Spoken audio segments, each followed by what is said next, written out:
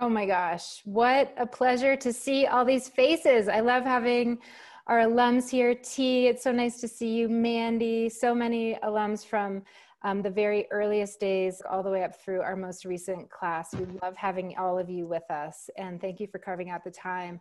As we get started, I also want to just recognize the moment that we're in. This is a really kind of unprecedented time with COVID and a recession and our protests and movements for racial justice in this country. And then on top of that, these natural disasters on both sides of the country. It's a load right now. And I want to recognize that. And I want to thank you for joining despite that. I want you to know that for me, spending this time with you really lightens my load. I really look forward to this. So welcome to all of you and welcome back.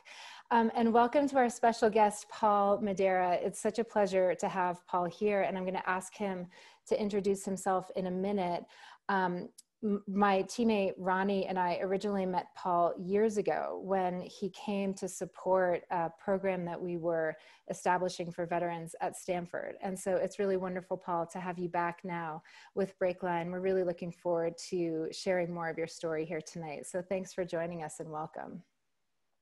Well, it's my pleasure. You know, at this stage of my career, I will tell you, I get a lot more satisfaction out of connecting back with veterans and talking about the tech industry than I do finding my newest deals or going to board meetings. So thank you so much for having me here. I'm sorry I'm not General Mattis. I understand he is a very difficult act to follow, but I can tell you maybe a little bit more about tech companies than he's able to. In terms of my background, you know, I grew up maybe like many of you. My father was an Annapolis grad and was a sub commander, so I grew up around Navy bases. I had a grandfather who went to West Point, and so I didn't think either of those were as interesting as flying fast jets. So I figured out the highest likelihood of getting into fighter jets was going to the Air Force Academy. So I applied there, and I was fortunate to do it in the down years right after the Vietnam War when the criteria for entry was a little bit easier. And so they took me, and I went and I spent my 4 years there, and graduated, went on to pilot training, got to fly F-4s. I was one of the last guys flying F-4s, by the way, in active duty before converting to F-16s when they came out, and they were brand new. And it was a terrific experience, but I will tell you the thing that really changed my arc of my career was when I applied for the Thunderbirds, and I actually almost made it, but I didn't make it, and I was crushed. I mean, I really wanted to do that, and when they told me that I wasn't going to do it, I got to thinking, what else? So I went off to business school at that point, left the Air Force. My father, the Navy veteran, career Navy guy, could not understand why. But I explained that I had to go check something out. I had that brief window when I didn't have many responsibilities. And so I went off. Stanford fortunately let me in, got my degree, and I went to Wall Street for a few years. And while I've loved every single job I've ever had, the Wall Street one probably ranks down towards the bottom of the way I would stack them up. Because as I would stand at the copy machine at midnight, making books for a 25-year-old recent grad to go present to the clients the next day, I was asking myself, you know, when I was leading that 12 ship of airplanes in the red flag exercise, wasn't that a little bit more fun and satisfying than standing here at the copy machine? Anyway, fast forward, I made it back out to the West Coast, went to work for a small investment bank in San Francisco that was taking a number of tech companies public in the 90s. And I had the chance to not only learn the business at a more base level, but then I got the chance to start Meritech with a couple of colleagues of mine from that investment bank, Montgomery Securities. And so we got started 21 years ago, and we have focused on the same strategy all the way up till now. We're in our 6th fund. And that is investing in tech companies that are later stage, That means they have 10 million in revenue or more. And they're usually raising their third or fourth round of capital from institutional investors. We do typically sit on the board, follow these companies, advise them, coach them, and then hopefully get them public over the next few years. We're celebrating around here today because Snowflake got public last night. That was one that we had a nice little stake in. And but as I said at the outset, one of the greatest things I get to do now, though, is to talk to veterans who are interested in tech. Because when I started, back here when we started Meritech, there were no veterans in tech, really. I mean, it was a foreign world to the military. And I mean, just based on the number of people on this call, it is fascinating to me to see how open the industry has become and how well veterans are getting represented at the most interesting companies throughout technology. Paul, thank you so much for taking us through your background. And Paul and I will cover a range of issues. And as we always do, then we're going to turn it over to you all and ask you to co-create this experience with us. So start thinking about your questions and offer those to us through the chat function. But I want to kind of go back to the earlier stage of your career, Paul, as an Air Force officer. And as you know, BreakLine works with our veterans. We work with our mavens. We're now delighted to have established a third track called BreakLine Apex. One of the things that I have really loved about working with our veterans is the perspective that they bring to the tech sector. And part of that perspective is driven by this experience of managing pressure and managing intensity and ambiguity. And I think that is an especially important strength to have right now, no matter who you are or where you are. To be able to manage pressure in this moment is just an extraordinary asset to have. And you have talked about that, how as an Air Force officer, you developed a higher tolerance for pressure than is typical. Can you talk about how that different sensibility that you bring to the table has helped you as an investor today? Sure. You know, for many of us who have a military background, we got to face things that are much riskier than sitting in corporate offices and writing on pieces of paper or carrying a laptop around. I see a few smiles out there. And in my case, you know, I had a few incidents in the air where I almost killed myself. I think we all do at some point. One of them was in pilot training, where I was turning, you know, you fly this oval pattern as you're practicing landings. And I was turning in to start my final approach to the runway. When I got halfway through the turn, I got to thinking, I just heard another guy call on the radio. He might be underneath me. So you're at close to stall speed, so you don't have a lot of extra airspeed to play with. I rolled upside down, and sure enough, right underneath me was another guy trying to land on the runway at the same time. It's my fault. Anyway, I pulled up and away. I almost stalled the airplane right there close to the ground. I didn't, and I made it out of there.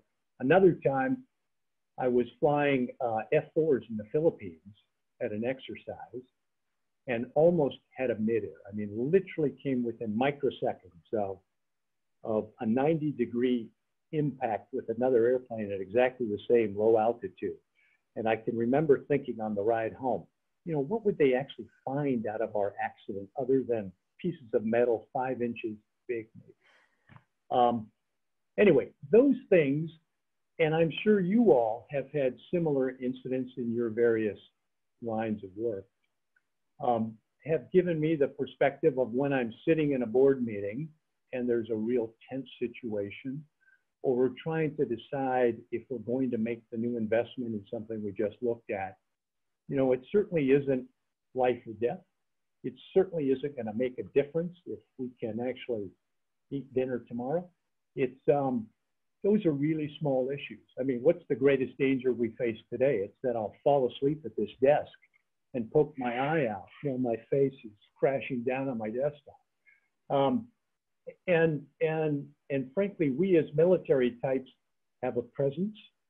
We have an experience set, and your colleagues will notice that in the civilian world over time.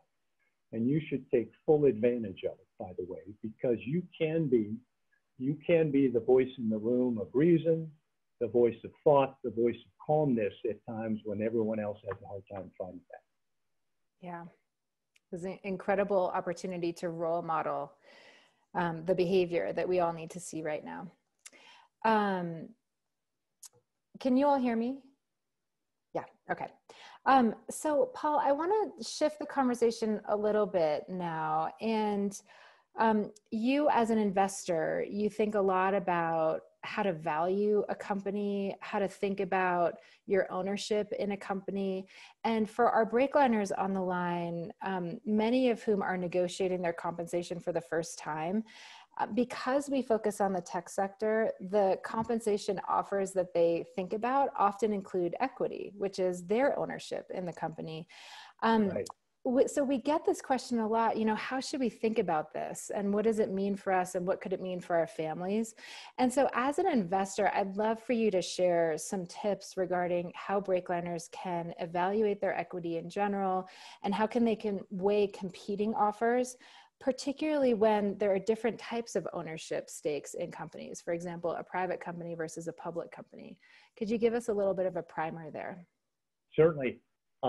I think you said the right ways to differentiate. There's public companies or very late stage private, and then there are earlier startups. And the difference in risk and volatility and equity value is significant. Let me start at the top. I think as a mid-level manager to entry-level employee at many of these companies, you don't have a lot of negotiating leverage. You get a lot more as you rise up, you're more senior. But if I could counsel you as you start your job, don't think about yourself as having a great ability to negotiate a lot, because most companies have a standard package and they have a little bit of variance on that they're going to offer to you at an earlier age. And you don't want to be the one who's over negotiating that. Now, that being said, if you do have competing offers, and hopefully you do, it is easier to go and say, I really like you, company A, but company B is offering me a certain salary and an equity package, and it would really be helpful if you could match that. So how do you value it, by the way? Public companies are certainly much easier to value. And the reality is there is a trade-off between public companies and the package they offer versus private companies, and that's pretty obvious. Public companies generally pay higher salaries and give you less in terms of equity value, but that equity is pretty easy to value. Those options are granted typically at the current market value of that stock that it trades at. And you won't get that many of them. So there's a nice upside, but most of your comp is in cash, wages and bonus. Private companies, the philosophy is different. You will get less in cash and you will get more in terms of equity, but the volatility and the actual value of that equity is a lot harder to determine, which is why you're asking Bethany all these questions. For earlier startups, the value to equity is almost nil, by the way. I mean, I would not put a lot of stock into an earlier, and we'll get back to this because I think it's really important for us as military types to recognize where we should start, where we'll get the most traction, where you're going to learn the most, and so forth. But separate topic. But equity at earlier startups is so very difficult to value. But if you do value it, recognize this. Investors will invest in a company at, let's just take a random number, $100 million. And the equity for an earlier company will essentially value the company at a steep discount to that. It might be 25 or $30 million. So a third, a fifth, a fourth of the value of investors. And that equity, if you are one of the few companies that succeed and go public and so forth, can be worth a tremendous amount, lots of upside, but the downside risk is much more significant. So lesson number 2, don't focus on the number of shares as much as the percentage of company that you get. To the extent you can figure out how many total shares exist at the company, how many options you're getting, you can get a rough sense for the percentage of the company that you're being granted in options. And then you just ask what the company was valued last at, and that should give you a rough sense, a rough basis by which to value them. But going back to the point I made earlier, as a young military person coming out, startups are typically not interested in you. And if they are, you have to be really careful. You have to be careful for this simple reason. Startups are trying to hire experts in 5 different categories who have already gone and perfected what they need to do. So they're in finance, they're in sales, they're in R&D, they're in marketing, and the 5th category would be, well, operations or some such sort of function inside the company. We military types, unless you're one of the few who got really exposed to a lot of finance, we just don't have experience in those categories. And so if you go and you are learning on the job, you'll have a hard time learning on the job at startups. Typically, you will do better if you go to a larger, more established, more mature company to start with. You learn a skill there, and then you look at bringing that skill back to an earlier startup. So I would be really careful about going to a raw startup or an early startup, because it is a really risky career move for us military guys. And Paul, just to clarify, when you say early stage, are you saying, you know, two entrepreneurs in a garage? Are you saying seed stage? Are you saying series A, B, C? What does early mean to you? Yeah, I think about early as even beyond where we invest. So I would say before a series D or E, typically, there is a lot of risk in that company. That risk is coming down as you get to a series D, E typically, but it's not gone. So there's still a lot of stock value risk, and there's a lot of career risk for a military person without experience. Mm-hmm. Okay, thank you. Paul, you keep a low profile online, which is not necessarily true of venture capitalists in general. But I wanted to unpack one of your most famous investments, which happened in 2005. And this is when you invested $10 million into Facebook for a 2% stake in the company. So I'd love for you to just sort of walk us through that moment in time and that decision that you made. If you can tell us what that stake is worth today, and how that decision maps to your investment thesis in general, because I think your investment thesis could be really informative for these folks as they consider the next step in their own careers. Certainly. So I love telling this story because like many venture investments, it doesn't work out like you planned or like you thought. And in this case, back in 2005, I'm looking at some of the faces here. You're awfully young. You probably weren't on social media in 2005, were you?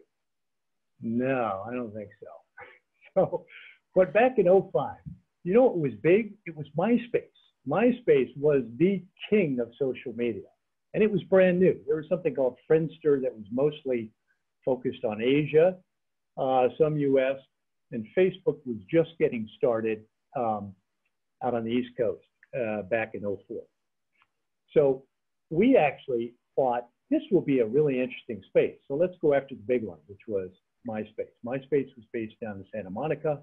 I remember flying down there with one of my other partners, and we sat there and we were negotiating to invest into that company at a $200 million or so price tag at the time. And they had by far the greatest number of users. They had a crazy interface where you could put music on. It would blast everyone on as soon as they clicked on your page, so forth. I didn't like it very much, but lots of people did. So we were negotiating to invest when the CEO called me up one day and he said, "I'm really sorry, you're not going to be able to invest. We just sold ourselves to Fox Interactive for $500 million. And I was crushed. But we learned enough to realize that this social media thing might have some legs. So we went looking around for the next best thing. And sitting here in my office in Palo Alto, I happened to come across a newspaper article about a young woman who was going to Berkeley across the bay. And she was talking about this thing called Facebook that had just come to campus. And she was having trouble getting to class because she was spending too much time on Facebook. And I said, that's the kind of thing we want to invest in. So I walked 2 blocks over here to University Avenue, which is where it was located at the time, and I got a friend of mine at Excel Partners to introduce me into the group there, and went up and met the COO, who was a young guy out of Amazon at the time. We talked about company and so forth. We told them we were interested, and they had less than 10 million in revenue. Almost all their revenue was coming from either credit card ads, or it was kids who were advertising for roommates or selling their bikes on the effective electronic easel for college students. And they were only on 30 campuses at the time. And so I said, what price are you looking for? He said, 500 million, which is the price, of course, that MySpace had been acquired for. And I thought, oh my gosh, I mean, this is crazy. I mean, this is an '05. I mean, we're seeing those kind of valuations today, but back then we didn't. We swallowed hard, I hemmed and hawed, went back and talked to my partners, finally told them, okay, we'll do it. So we invested, and that, in that round, we invested at the equivalent of, I had to look this up for this call, by the way, Bethany. The equivalent of 28 cents per share. And today, those shares are down a little bit today, I think, but close to, close to 280. It's 1,000 times return from that investment. And if we had held it, it would be worth $10 billion today. Now, we've distributed out to our investors over time, but I have held on to my Facebook stock, so I still have quite a bit.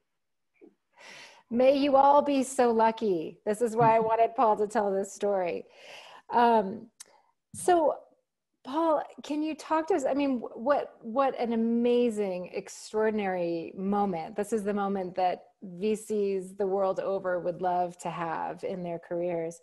Can you talk to us? I mean, you talked about $10 million at a $500 million valuation. This is crazy.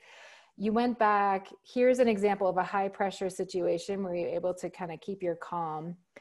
How did this map to your investment thesis? How did you and your partners decide, okay, this sounds absurd in the moment, but we're going to go for it? How did you know that it was the right call?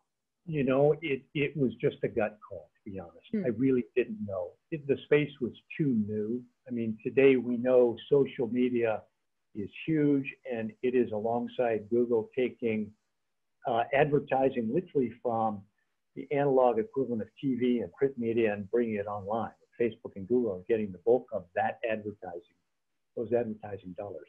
But at the time, it hadn't really even started. Google was able to capture some advertising, was doing relatively well, but there was no social media with really substantive advertising. So it was really, I'll tell you, I thought about, if this thing works at these college campuses, which are the brightest and the leaders of the next generation, then it really probably should apply to a larger group over time. So it was a roll of the dice. I've certainly learned that in my career, which is the biggest outcomes later on are really tough to identify early on because there aren't parallels. And if there is a parallel, it's probably not as big or doesn't have as great an outcome as one that isn't. Mm-hmm. Interesting. Will you talk to us about, so Facebook was a gut call and clearly it was the right one. When you're able to evaluate a company and there is a pattern there, what are you looking for? When do you know, okay, this is the type of company that I want to back? So in our business here, the ability to look at hundreds or thousands of companies over time is a tremendous advantage. There are a lot of people running around the valley here who have money, who are smart, who are capable, and they may even have some introductions into interesting companies. But until one really has a chance to look at a lot of things over time and build up that pattern recognition, that mental map, it's a very tough business to do. And as you can imagine, I get asked this question a lot. And I do have a hard time really articulating it very clearly, because there is a gut feeling that I get, and I think many of my better investor colleagues get, which is to look at a management team and evaluate the drive, the determination, and the backgrounds, evaluate it against an idea and the competition that they face around them for that idea as a business, to look at their early traction in terms of what is the growth rate, the uptake, and so forth. And we try and talk to some customers, and then try to project it out for the next several years and think about whether or not that is the right group, attacking the right idea, the right place and time, with the right value set for their customer base, that it can get very big. And the reality is that out of 100 companies that get founded that are interesting and have an opportunity, fewer than 5 will actually go public. And it's a very, very difficult thing to hit with any sort of regularity. So the chances I ever get another Facebook are absolutely nil, even though I would love to. Okay, but you're referring to the fact that with startups, there's a 95% chance of potential failure, 5% chance of an epic success. Yes, yeah, and there are some companies that do okay and they get acquired. And so, there's some proportion, less than 50, less than 30 out of that 100 that have that opportunity. But in those cases, the stock is probably not worth very much, if anything. So another reason why that startup stock just doesn't have. Now, we all celebrate the successes, and we celebrate the people that are part of those successes, but they are very rare and very few.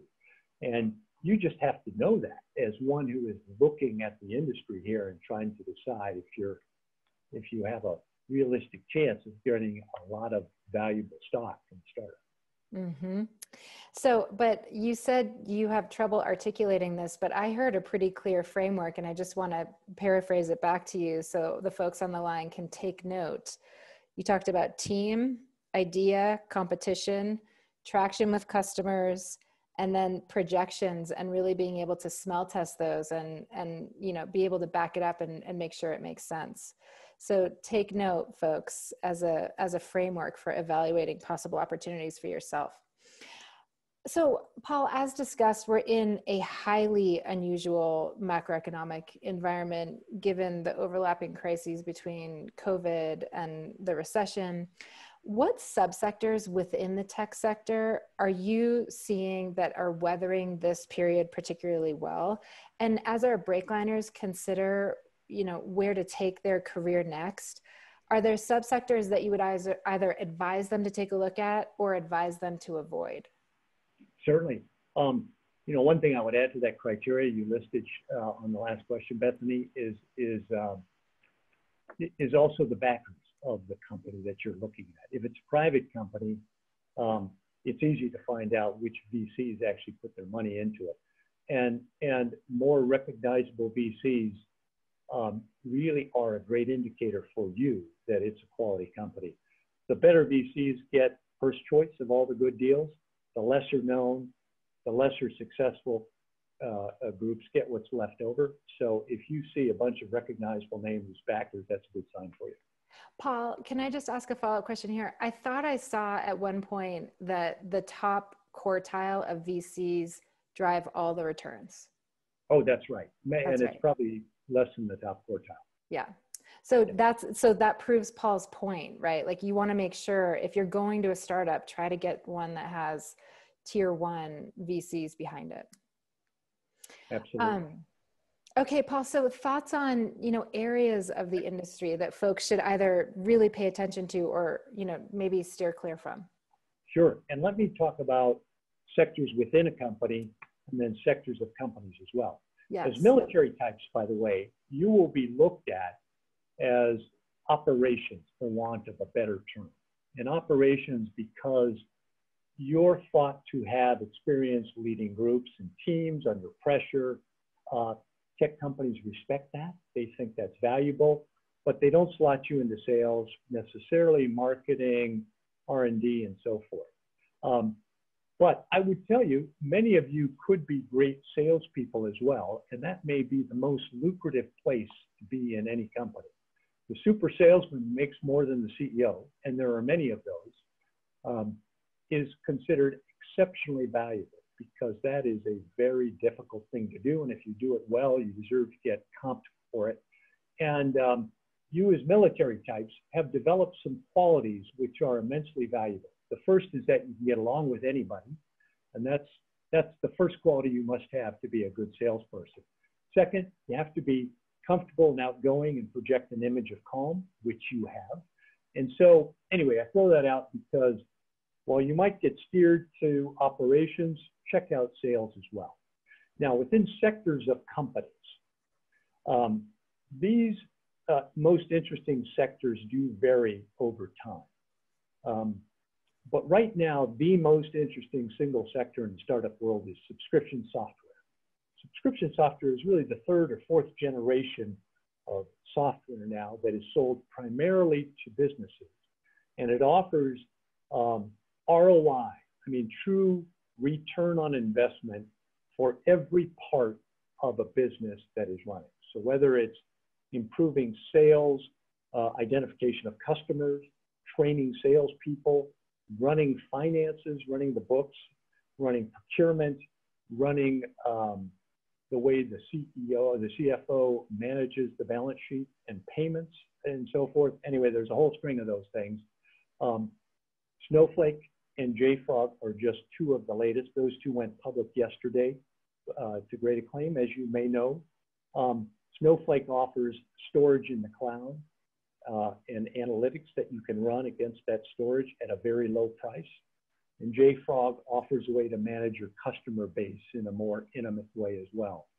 That is the single most interesting sector. And I would venture to say that more than half of all investing being done by tier one VCs is going into that kind of company right now. What's not interesting? Semiconductors are not interesting. They've largely been consolidated into a few producers. And if there's a new startup in the space, it has a tough road to hoe. I would tell you that consumer is a little bifurcated. Consumer bricks and mortar, that is selling things through shops and hospitality and airlines, as you can imagine in COVID, is very difficult. Those folks probably aren't hiring anyway, so you don't have to worry. But some consumer ideas have been the biggest outcomes out of the venture funded world. Think Google is really a consumer company. Facebook is. Airbnb, Uber. I mean, these companies really are some of the very highest valued venture-backed companies ever. But that's a really small slice because there's a lot of consumer-oriented companies that get started up. I think COVID is going to change the consumer world a lot. It's a space to be very careful. Healthcare is, we've done a few healthcare investments, so I don't consider myself an particular expert there, but I do have a few thoughts, and that is that will continue to grow as a percentage of GDP. There will be more and more money invested in that over time. It can be a very interesting place to work and to find returns for you all. Perfect. Thank you, Paul. Really interesting. So I'm going to ask one more question, then we're going to turn it over to questions from the audience. And Paul, I'm going to ask a question which you prompted me to ask, which was, can we talk about interviewing and making sure, particularly BreakLiners from our veteran vertical, are well prepared to represent themselves in this critical moment? I'd love to hear your thoughts here. I know you've done some reflection in this area. Oh, I have. Starting from when I was a young business school student trying to figure out how to do it. And it's a really important topic because your future hangs on it. So it's worth thinking about. It's worth investing a lot of time and energy into it, because you as veterans, you need to do this. I will tell you, you suck at interviewing. I mean, I haven't interviewed you, but I can tell you, you do. And the reason is very simple. As veterans, it is pounded into you to be one of the team, to be one of the group, to participate in successes as part of a larger group, and never stick out. You don't brag. And frankly, when you go off to an interview and you have that mindset, you do terribly. You simply don't sound interesting to your interviewer. They can't remember you at the end of the day if they interviewed several other people, and you won't get the job. You just don't have a chance. And the reality is that with a little bit of work, you can actually be a fantastically good interviewer, but it's going to be uncomfortable. You've got to learn to brag. You've got to learn to talk about things that you have done and you contributed to and you made happen. And you all have them. You all have them, or you wouldn't be on this call and you wouldn't be in this process. You wouldn't be a BreakLine alum and so forth. So you need to think about what you can brag about. Then you need to spend some real time practice interviewing. You need to go with your friends on this call. You need to go with other people you know in the commercial world, and you're going to be embarrassed to ask them, but you got to do it. And you got to go and you got to practice interviewing, and you got to practice interviewing, and you got to practice some more. And at the end of that, you will suppress that discomfort you feel at not bragging enough to come across as a thoughtful, capable leader. What do people want to hire? They want to hire people who have a lot of confidence, who have a list of accomplishments that they can talk about, some value they can add, and how you're going to bring that to their company and contribute. And by the way, we're all used to having military commanders who took care of us. You didn't interview for a job. Your commander saw you worked really well. They slotted you off to something new. You never had to brag and so forth. Well, it's different now. They don't know anything about you. They're not talking to you, the last person you worked for. And even if they did, that person won't say anything about you because of laws. So you have got to be comfortable interviewing. You got to brag. And anyway, that's me. Well, thank you so much, Paul, for that. I appreciate it. And I know that my teammate, Lauren Fall, is here for all of you BreakLiners who are in the practice zone. So we're here for you. Don't worry. I'm going to turn this over now to questions from our audience, and I'll go ahead and ask just so that we don't have any friction with muting and unmuting. So we have a couple of questions, Paul, for you related to the direct listing approach versus the standard roadshow IPO. So Carolyn Ross and Chris Evanson have both asked some questions. Carolyn asked hers in relation to Palantir's IPO in particular, but do you have a point of view on this, on the direct listing approach versus roadshow IPO? I do. I don't consider myself an expert, but having been a banker and knowing that process from the banking side and then watching it as a board member many times. So direct listing, I think, can be a great way to go out. You know, Spotify did it. Google didn't quite do it years ago, but they did something that was a modified auction. And there are several others that are thinking about doing it soon. We have a portfolio company who's looking very closely at doing this. The characteristic that's really important to be able to do that successfully, I believe, is that you must be a household name. You've got to be known. You've got to have the broader populace familiar with you and who you are and have a good reputation. To the extent you are a software company that's providing value to corporate enterprises and you have 100 customers who are paying you $500K a year, $1 million a year, you are not a household name. And if you try it, you won't do very well, because the IPOs do well when there's a clamoring, there's an understanding, there's an enthusiasm for it. And the IPO process, while expensive for companies, is one that really helps sort of build your profile, introduces the company to the investment community, and then has those investment bank research analysts follow the company, publish on it so that everyone can continue to see how well you do. So bottom line is, if you're a high profile company, and Palantir is one of those, with a great name and a good reputation, you can consider doing. Okay, thank you. Thank you, Paul. This next question is from Eric Biggs, and he said, thanks so much for being here with us today. And you mentioned Snowflake's recent IPO. How, as an investor or as an advisor to these companies, do you determine when the right time for a company to go public is in general? And how was it decided for Snowflake? That is an excellent question, and it has changed a lot over 20 years.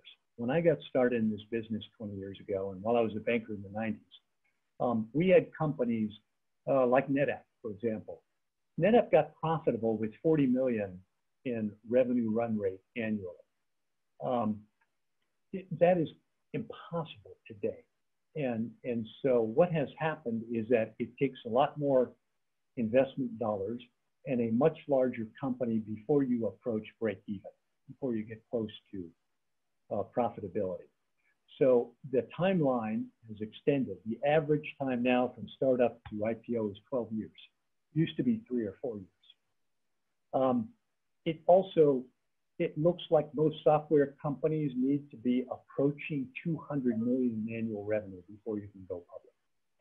Now, you know, Snowflake, if you've been reading the press, they're actually significantly above that. And they could have gone earlier, but they chose to wait until they actually had brought their new CEO on board. He was firmly in place. He was ready to start telling the story. And that's when they pulled the trigger for Snowflake. Other companies with Snowflake's kind of business could have gone out a year ago, perhaps. One thing I will tell you I do worry about is this unicorn idea, which gets a lot of press attention, is something that a lot of private companies aspire to, and they will keep working and working and growing until they get there. One of the dangers they face, I think, is that you have a lot of growth in your early years. When you get to a certain size, your growth just cannot continue at those high rates. And as growth slows, you become less interesting as an IPO candidate. And I worry that we have a number of companies who are slowing now, they're private, and it will not be as interesting or possible for them to go public. That's where these SPACs come in. If you're reading about Snowflake IPOs, you're reading about SPACs. And SPACs actually can do a pretty good job of taking those slower growth, bigger companies public and providing some liquidity. Thank you, Paul. And Colin Parker actually has a related question here. And maybe you can first just define what SPAC means. But Colin says, thanks for being here, Paul. He said, I'd love to hear your thoughts on the state of the SPAC market and more generally retail access to private markets. Great. So SPAC stands for Special Purpose Acquisition something. And it is a vehicle that, you know, was sort of sketchy in the past. SPACs have existed for a long time. They've been legal, but they just haven't really been associated with good companies. They are always, you know, taking companies that were questionable and providing some liquidity. And what it effectively is, it's an IPO of a shell company that raises money and then goes around and looks. They've got a timeline. It's got 24 months. They have to find a company that they're going to merge into. And if they don't do it within 24 months, the SPAC money gets returned and the whole thing just evaporates. So that timeline starts as soon as you read that these things went out public. Then they go hunting around. They try to find something where they can essentially acquire a company or put an investment into a company, and then that company is instantly public. Now, what they miss out on in this process, of course, is they don't have all those banker, analyst, researchers following the company and publishing on them. They aren't particularly well known. Even though they are publicly tradable, they aren't very well known. And so there are some issues there, I suspect, in terms of their actual liquidity and the amount of stock that was traded, that would be tradable. But that's playing out real time for all of us. I'm sorry, did I cover the full question there, Bethany? So any other thoughts on just the state of the SPAC market in general, or did you cover it? Yeah. Was that? No. So it's in transition right now. A lot of us are watching it to see if it really does become, you know, a vehicle that's respectable for good companies to be associated with. And that should play out over the next year, we think. Okay, great. Ryan Monagle has a question for you, and he says, with whales in the market, such as SoftBank, distorting the appropriate value of companies, and then some sort of wacky interest rate policies, is there a new framing or mindset that you have developed with regard to investing your capital? Wow, this is a sophisticated group. I told you in advance. I told you. These guys didn't just leave the base last month. So I will tell you, nobody's happier than I am to see the trouble that the SoftBank Vision Fund has gotten into. And just to put it in proportion, SoftBank raised $100 billion to put to work into primarily venture-backed companies. The venture world only puts out about 50 billion a year, and that's across hundreds of funds that participate in it. So you can imagine this big, huge pot of money shows up and starts investing. And a couple of things have happened over the last 36 months since they got started. The first is that they had to bid up these prices of companies so that those companies would take their money, for one thing, and they would take a lot of their money. And, you know, they made some good investments. They found some companies that were decent and some that they got in at the right price. But as near as I can tell, there weren't that many of them. I know of at least a few companies where everybody in the Valley had looked at them and passed because the company wanted too high a price. And then we read the story that SoftBank invested at a higher price still and wrote a big, huge check into these guys. And so that did not look like it was headed for the right direction. We all know the story of WeWork and how they put so much money into it. They had to put a lot of money out, and they thought they would, you know, just kind of will that thing into really operational success. But as we know, it didn't happen. Anyway, they are out of the market now. And so we don't have quite that same pressure. There is pressure in our world, though, and it is in two different forms. One is there's a lot of other investment vehicles that continually start with a lot of money that are trying to get in, and they'll pay up. And the second thing is that the IPO market has been tremendously frothy, despite being COVID, despite a looming recession out there that we can all see coming. The stock market keeps going up because of the liquidity the Fed is pumping into our economy. And as a result, we have the snowflakes that are priced at tremendously high values. Every single entrepreneur that I talk to over the next 6 months will point out Snowflake is what they aspire to be, and therefore they're worth a lot more than they would have been before Snowflake. So anyway, we still have challenges investing at good prices into good companies. Mm-hmm. Thank you, Paul. And Dan Bellotti has a question for you. He says, when evaluating early stage companies, are there any metrics that you think are underappreciated by most VCs? And in fact, one thing that I heard you say was, you mentioned team, but one thing in particular I've heard you say is that you look for people who have a commitment strategy rather than an exit strategy, which is actually different from what a lot of VCs will say. Yes. The reality is that you can't plan your exit very well. None of us can, particularly the earlier the company is. What you can plan is how hard you will work and how you will structure the company for the longer term and how well you will hire. And the best companies actually are driven by really dedicated and somewhat crazy entrepreneurs, by the way. You know, Mark Zuckerberg, as smart as he is not a very personable guy. He's just, if you've watched his interviews, you've watched him on TV at all, he is, you know, he's just not the kind of guy that likes to sit and hang out very much. A lot of entrepreneurs are a little crazy too. I mean, they'll mortgage their house when they shouldn't. They will run up their credit cards to keep their business alive, which most people would look at and say it doesn't make a lot of sense. But that dedication is really what it takes to develop a great company. And then the second thing great entrepreneurs do is they go out and they try and hire people that are smarter and more capable than them.